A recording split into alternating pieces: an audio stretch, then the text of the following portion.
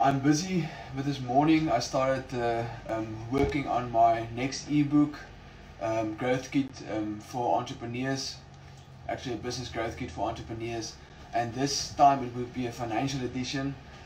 It's actually very close to my heart, seeing that I'm an accountant as well for the last 2 decades, serving small business owners. So it's something I always wanted to do, is an ebook for entrepreneurs, specifically on financial management, and just like a financial edition on the ebooks. So this morning I wrote a few things, and one of the things I actually wrote down was one of the biggest reasons why entrepreneurs struggle is bad debt management, and more specifically debtors or accounts receivable management.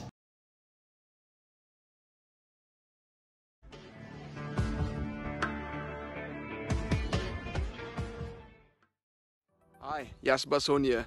I just wanted to remind you about the Daily Entrepreneur Tips series. It's a business growth series for entrepreneurs and contains financial information and also information to grow you as a person and your business, because we will never grow our business any higher than we grow ourselves. So click on the link below and I will send you daily information to grow you as a person and your business, and it's for 365 days of the year. Hello everyone, good afternoon. It's very cold in Cape Town. It seems like the rain is coming as well. I'm very glad.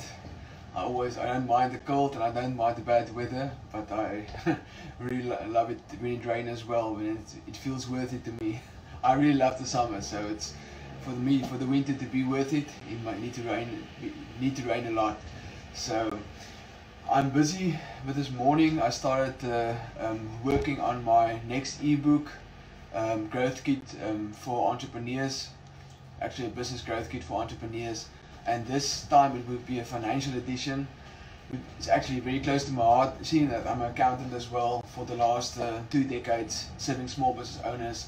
So it's something I always wanted to do, is an ebook for entrepreneurs, specifically on financial management, and just like a financial edition on the ebooks. So this morning I wrote a few things, and one of the things I actually wrote down was one of the biggest reasons why entrepreneurs struggle is bad debt management, and more specifically debtors or accounts receivable management. Some of the conversation I have in my practice, most of the clients seem to struggle with that, getting funds in from clients. Most of them, usually after they've been working with a client, delivering the service or the goods, and then they struggle to get the funds. So I always tell the story of decorative cement flooring company that been working at our home at some stage, and a number of the rooms actually been worked on, and they were very strict about their protocols.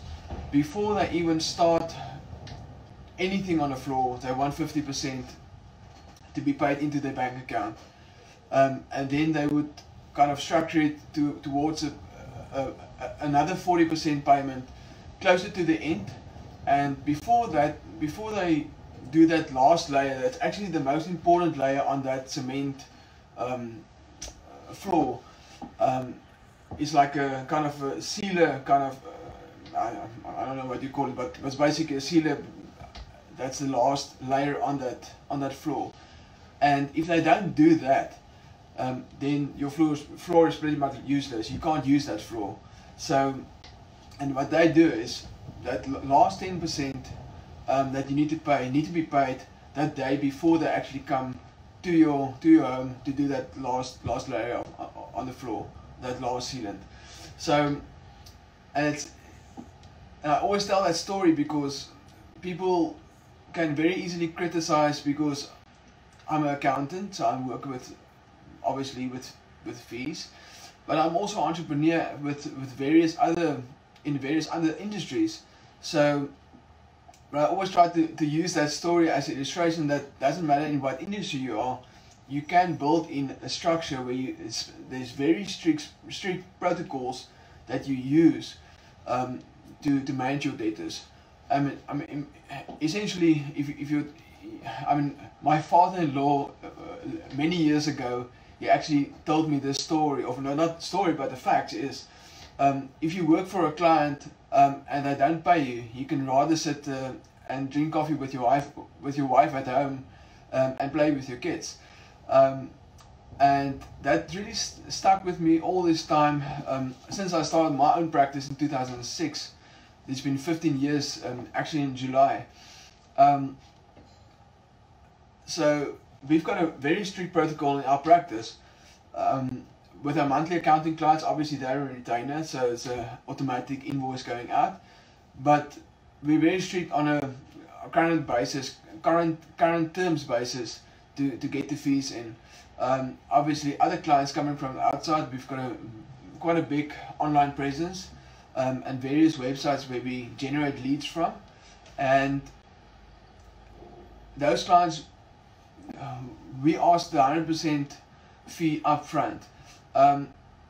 And I get that people might not feel they can trust you doing that, but that's the way we work, and I never do it any other way.